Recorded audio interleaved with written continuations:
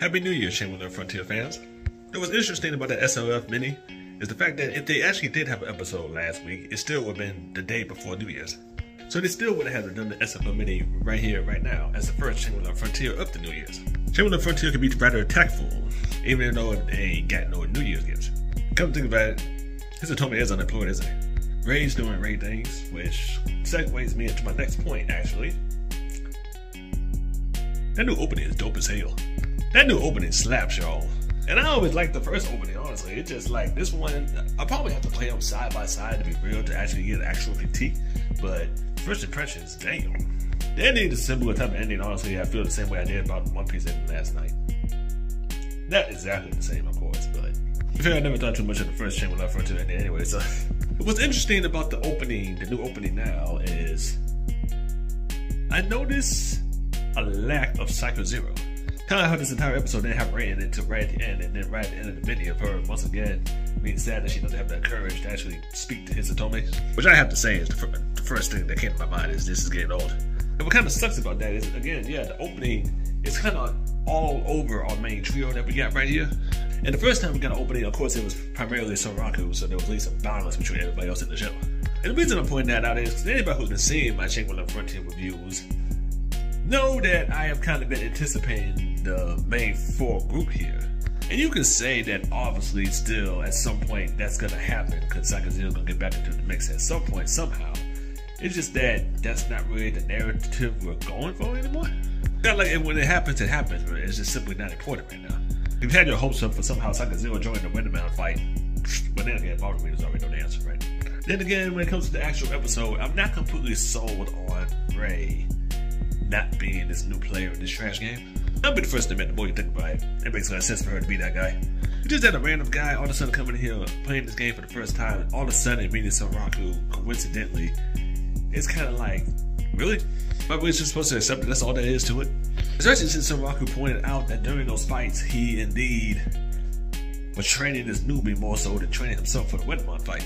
But not to sound overly critical about the whole thing, but it's kind of like the main focus of this fight here was figuring out different ways to use the bugs in the game, to teach this newbie the bugs, show him the new bugs in there and the cracks here and there that you kind of use for hacks. Which again is right up Soraku's alley, being a freak, as in a trash gamer. Yes, I get it. But wasn't the point of Shangri-La Frontier being a god tier game is the fact that it doesn't have these problems? You want to just play a game like Shangri-La Frontier in terms of finding VR headset kind of ish, okay.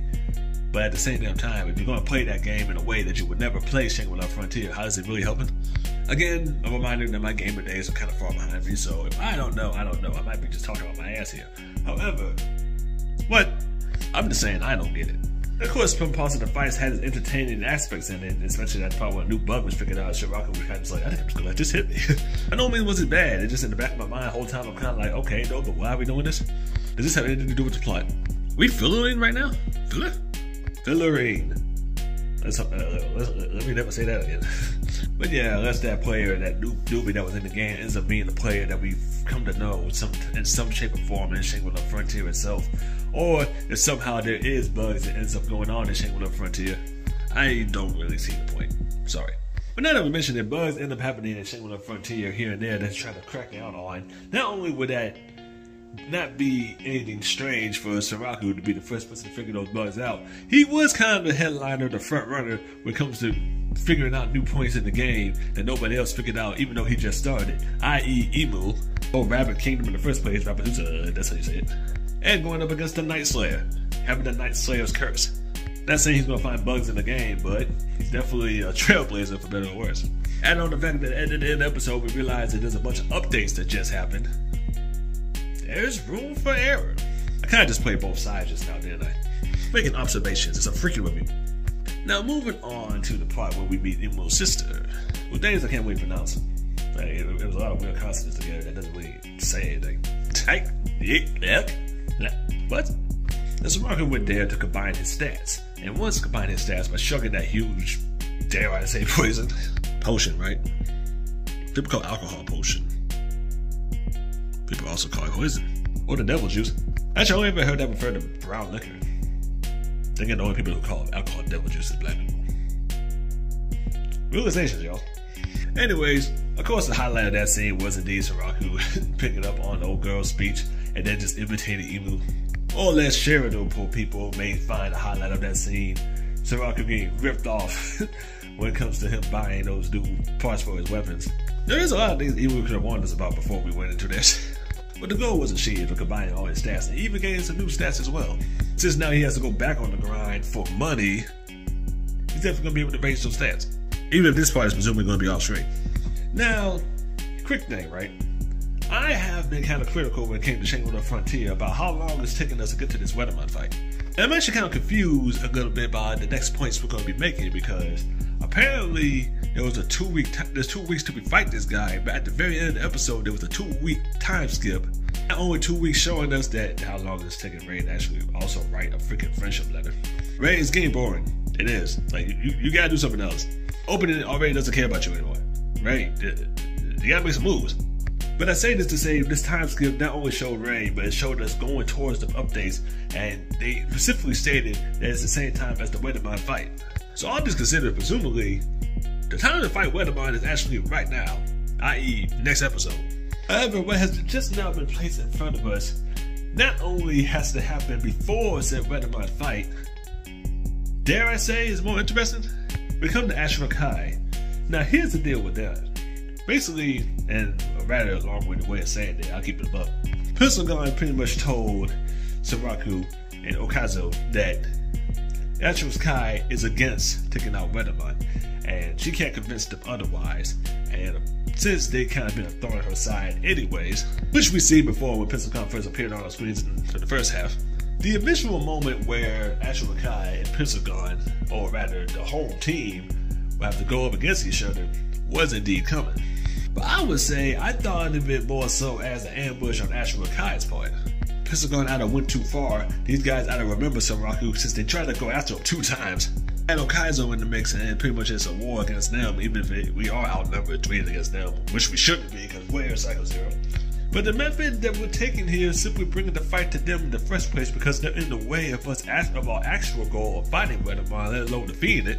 Something that we have built up for damn near 5 episodes now. Yeah, I didn't see the way these events are going to happen coming. Sometimes it's not what happens, it's how it happens. And you definitely do a curveball at me, Shangri-La Frontier. You just made it kind of weird, because now we got to do everything, not necessarily simultaneously, but back to back.